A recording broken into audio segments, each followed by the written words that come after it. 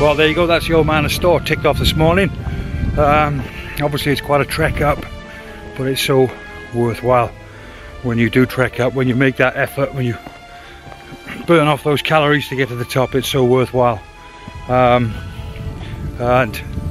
that's the best I've ever seen it in terms of light, in terms of weather.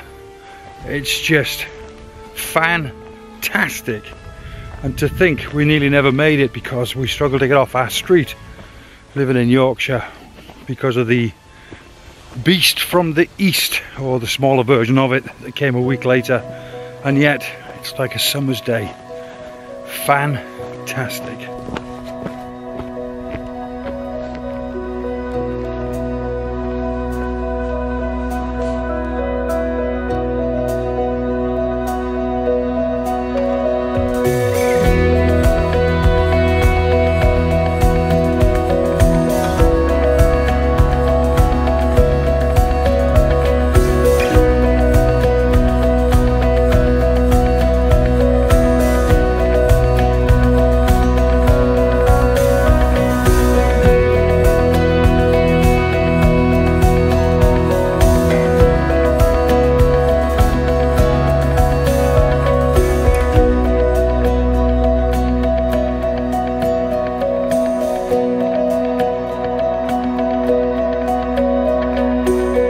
It's Thursday already. It's amazing just how quick this week actually flies by.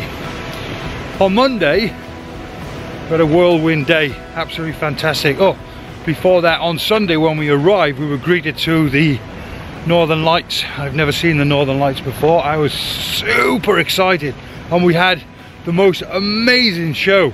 I just wish I knew in advance so I could have spotted out or hunted out an area I could have used as foreground interest, like an old church or an old crofter's building or something, but never mind. I've seen the Northern Lights, so that's one ticked off my bucket list.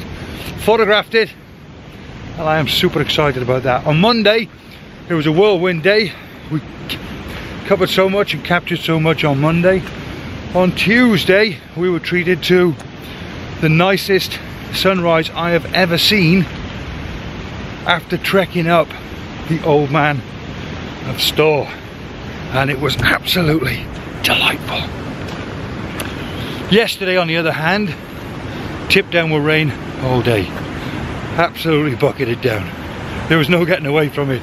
So we used the morning to do some post-processing in the location where we were stopping, and in the afternoon we used it as recce time. So we went out and about. There's a couple of spots I wanted to check out. We went and checked those out, and that was quite a bit of fun, if I'm perfectly honest. Nice to have a bit of a break as well. Today is Thursday. Up first thing this morning, up at the Koran. The sunrise, if I'm honest, just didn't work for us.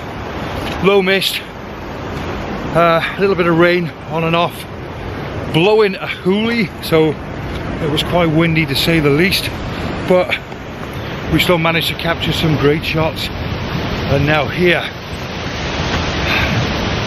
we're at the fairy pools. The fairy pools. You cannot get, or you cannot help but excited every time you come to the fairy pools and you're greeted with this sight. It is just fantastic. I've spent more time taking pictures of the fairy pools this time than I have done in all the other visits I've made. And I'm so glad I did. I am so glad I did.